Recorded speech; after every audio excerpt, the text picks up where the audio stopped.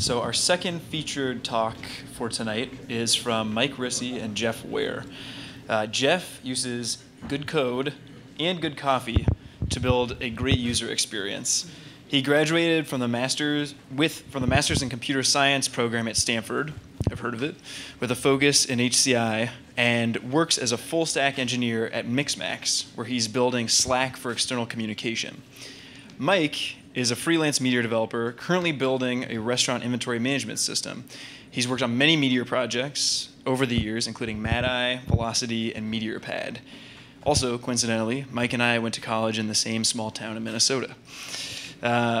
So tonight, Jeff and Mike will be presenting about building Mixmax for OS X using Meteor and Electron. So everybody, please welcome Mike and Jeff.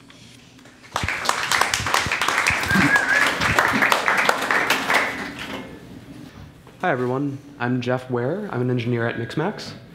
And my name is Mike Risse. Today we're going to talk about a project that we've been working on together called Meteor Electron. But first, what is Meteor?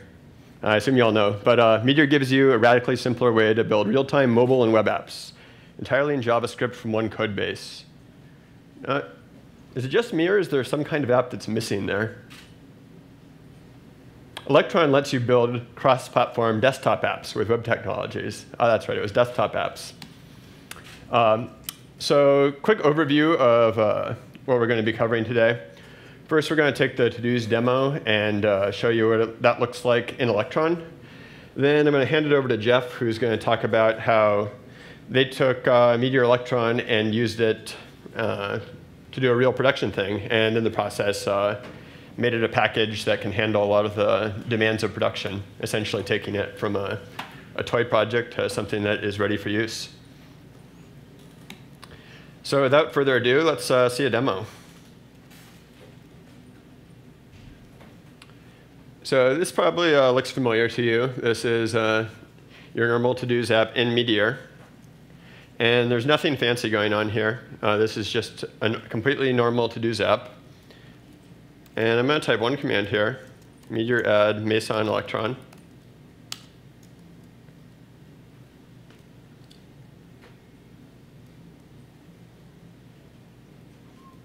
OK, so I added the package. The app server is restarting. Now it's building the Electron app, and there it is. So now we have a desktop app running Meteor.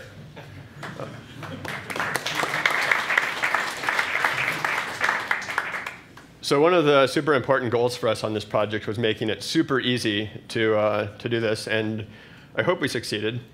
But we wanted to do more than that. We wanted to be sure that it was also easy to do something more advanced than just a simple wrapper. And provided you're not doing anything too fancy, you should be able to do this mostly with a declarative configuration. So now I'm going to copy this into my settings.json file. Press save. And the app is going to be rebuilt.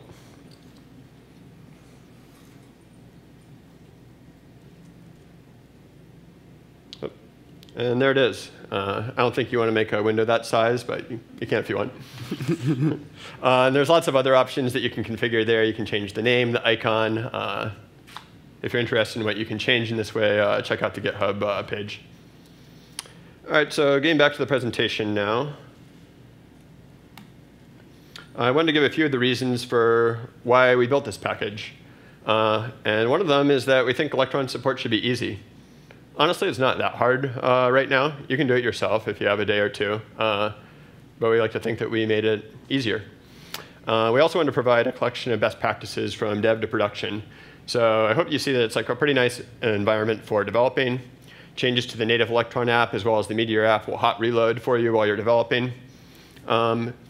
And one of the other requirements of the project for us was that it be a thin client approach. So there's a few other Electron packages out there, but they've all taken a thick client approach, I guess, in that they've bundled the Meteor server into the application. And that's great if you need offline support. But we didn't, and we wanted people to be able to collaborate, which requires a central server. So when I say thin client, this is what I mean. The Electron app, as well as the web browser, are all talking to one Meteor web server. At this point, I'm going to hand it over to Jeff, and he's going to talk about how this can be used for something a little bit more demanding than a to-dos app. Jeff? Thanks, Mike. So as Nick said during the introduction, I work for Mixmax, which is building a rich communications platform that is like Slack for external communication. So we bring the same visibility to your email that Slack does to your chats, as seen here in our live feed. So this is a feed of all the interactions that people are having with their email, if they're opening it, if they're clicking links in it, if they're downloading files. And this feed is so powerful that our users wanted to keep it open all the time, which is why we wanted to make a desktop app. And as Mike showed earlier, what attracted us to Meteor Electron was that it's so easy to convert this web app into a desktop app. All we had to do to get it running in this wrapper was just simply add the package to our application. From that point, it was really easy to make it start looking more like a desktop app by changing that settings file that Mike showed. So to get it loading the right URL to start, we just had to set the root URL and the launch path to be appended to that. To change the app icon, just had to provide a path to the file. And to hide the title bar, again, just another settings change. And we made it possible for changes to the settings file to reactively reload and relaunch the application. So even though Electron is adding another layer to your app, you have the web app as normal, but then it's loading in a native shell, you still get the same convenience you're used to with Meteor. So that's really the first feature of Meteor Electron, is that it allows you to easily iterate on a native app, just as you would with a web app. Some of the changes that we wanted to make when going from the web to the desktop couldn't just be declared in settings or accomplished merely through responsive CSS. Some changes required using Electron's native APIs. Now here's one example of how you might do that in Electron. Let's say that you want to open a URL in the browser. And if you simply call window.open in Electron, it'll open an Electron window. You have to call this Node API to open that URL in the browser. And by default in Electron, you can actually use all of Node's APIs, all of Electron's APIs from the browser. So you can require this module and call the method that opens in the browser. But if you just use Electron APIs willy-nilly, you can end up exposing things that you might not want to, like the ability to delete the contents of your hard drive. Electron expects that your HTML and CSS and JavaScript are running locally, so it treats them as a trusted extension of the native code. This is not at all a good assumption when running a hybrid web app, as we are using this thin client Meteor Electron approach. So what we need is some sort of native bridge where it's possible for the web to access Electron APIs, native APIs, in a trusted fashion. So what we do is we make this Electron module, and it's possible for that to define select APIs that under the hood use Electron's native APIs, but you can no longer just require whatever you want and use those insecure APIs. The details of how we do this are out of scope for this presentation, but if you're curious, I encourage you to visit our blog as given in the URL there, and you can find the technical details there. And I should say that this presentation will be posted to the meetup group after the talk, so don't worry about remembering these things right now. Now you might ask, what's bridged? And currently, the only APIs we bridge are that URL opening API, an accessor to check if the app is running in full screen or not, and an accessor to see when it transitions between full screen or not window events. And this is not a lot. We're not bridging APIs to create menu bar items, to show desktop notifications, all the good stuff that Electron provides intentionally. The native bridge is meant to support web apps so that you can very quickly make your web app look and behave like a native app with minimal code and in a safe fashion. If you want to go beyond that to make a super rich Electron app, for instance, the Mixmax application shows an icon on the menu bar, it's totally possible to swap Meteor Electron's default application code out for your own. You just give it the URL, give it the path to the directory where that code is. and it can still integrate with the rest of Meteor Electron. If you put that code in the private directory, you can still get reloading as Meteor would do, this is a totally anticipated use case, and there's more directions about how to get that set up on our blog. Sorry, on the README. So now you've seen how Meteor Electron reactively rebuilds your application, and it gives you this runtime support, this native bridge. It also supports serving your application's downloads and update feed. That's right, as a Meteor package, it can totally just add middleware to your server without you having to write any of that code yourself. So one of the things it does is allow you to tell it where users can download your app. So if you put the URL to a zip file in your settings, the package will just start serving that from your application's root URL plus /app/download, and then the platform is Darwin or Win32. It's not rocket science, this redirection, but it's necessary. So this is one of the things that Meteor Electron does, is Meteor Electron takes care of the unglamorous tasks for you, so you can get very quickly from started with Electron to shipping a production app. You might ask, what are we downloading? And the question you need to ask yourself is, do you want automatic updates or not? This might seem like a gimme, of course you'd want automatic updates, but there might be situations where you're fine shipping individual builds. If you're at a hackathon, for instance, or if you're shipping internal builds for beta testers, and we mention this because it's much easier to do this than to set up automatic updates. If you want to just ship individual builds, you just need to enable auto packaging in your settings. And if you want to set up a Windows build, you just have to tell Meteor Electron, again in your settings, that you want to build for Windows as well. And it'll create these builds, and you can just take them from the directory on disk where it creates them, put them at the URL that we showed previously, and you'll be good to go. If you want automatic updates, there's a bit more work that you have to do. For Mac, you have to sign up for Apple's developer program. You'll get a certificate to use to code sign your app. You tell Electron the name of that certificate, and it'll sign it. And again, you have the build. You can upload it to the server. If you want a Windows app, it's a lot more complicated to code sign that application to bypass Windows virus scanners. Just letting you know this up front. So our sort of approach that we've taken with Meteor Electron is that we will provide you as much support as possible to build your desktop app. Everything that can be automated, packaging your application, reactively rebuilding it, serving the download and update feeds, Meteor Electron automates that for you. Things that require configuration, like your application size, the icon, or whatever, Meteor Electron supports configuring those things. And things that require you to set up, like this code signing, it's a one-time setup, Meteor Electron documents in full. And we won't force you to take that step until necessary, until you're ready for it. So that's sort of the approach that we've taken, is give you as much support as is possible and show you what you need to do when you need to do it. An example of how Meteor Electron can gracefully upgrade from the hobbyist use case to the professional use case is these download URLs.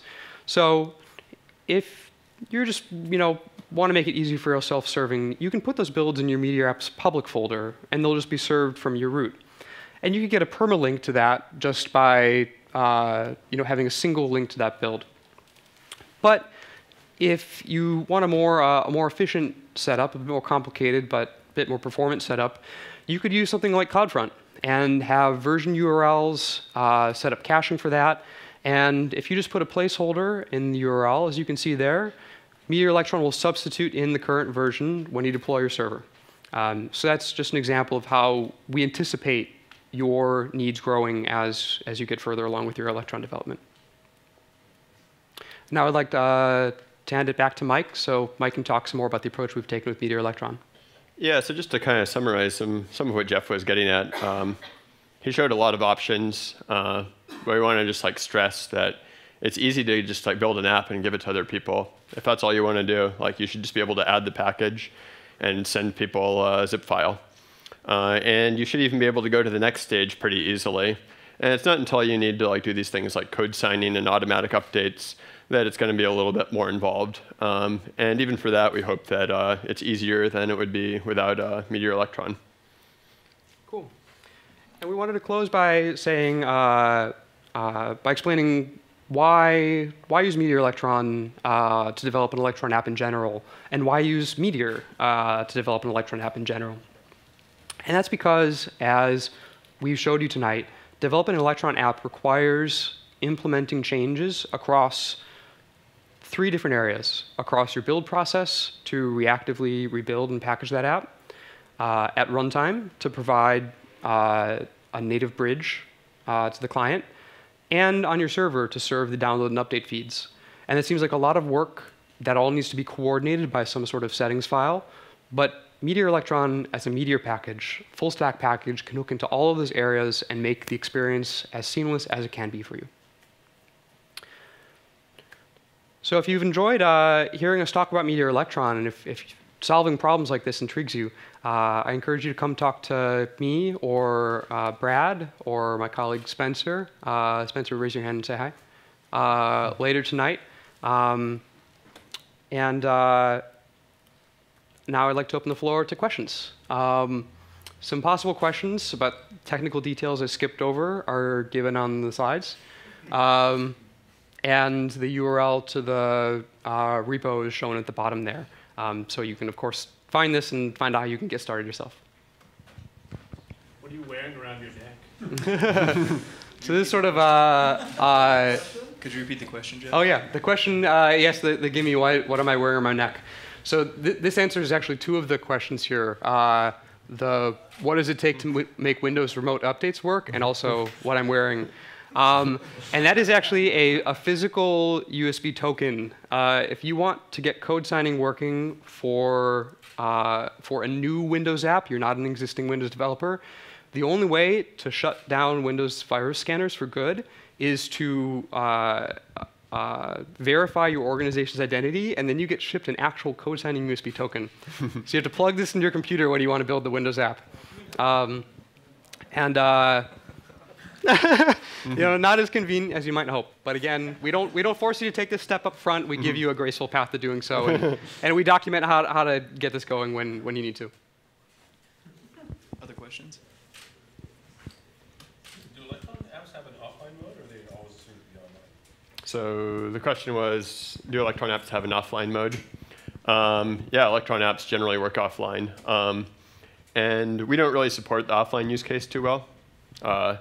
They need to point to a server with Meteor Electron. There are people that are pursuing like an approach where Meteor actually runs locally as part of the Electron app. Electro Meteor, I know, is one of them. And they're pretty interesting approaches, but generally with most Meteor apps, I think, they're multi-user and the data is like synchronized, so it doesn't make as much sense to have an offline mode as it would for most Electron apps. Let's go there. Is there support for developer tools, like remote Chrome developer tools or something? It's totally possible to open the Chrome developer tools in the application. Do you want to show that quick? You still have to do this. Yeah. Could you repeat the question?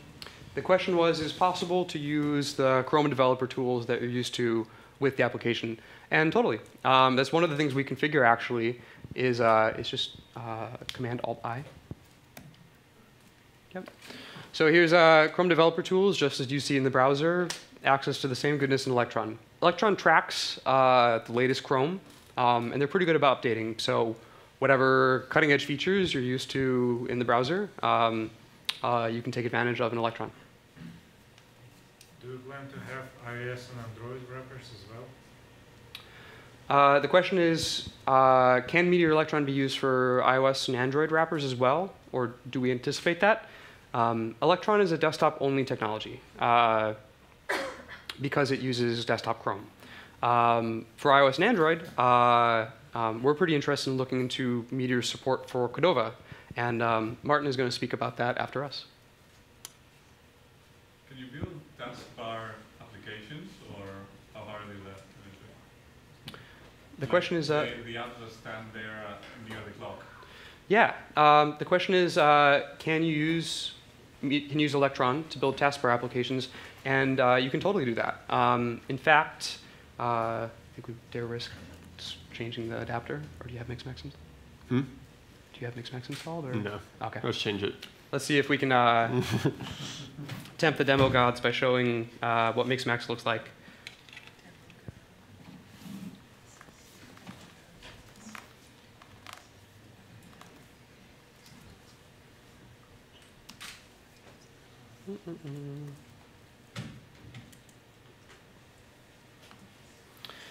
So Mixmax's Electron app, as you can see, adds an icon to the taskbar, and you can click on that and access your application's features just as you might hope. That's one of those things that Meteor Electron doesn't support out of the box, and that you would switch to using a custom app directory for, as documented in our README. We got time for one more question. One more question. OK. Can you hook into desktop notifications as well? Absolutely. Electron, that's one of Electron's APIs. One of those things that is not supported by Meteor Electron out of the box, but you could totally take advantage of if you used a custom app directory. Can you hook into desktop notifications? That was the question. Yes. Thanks. All right. Thanks, everyone. Thanks, guys.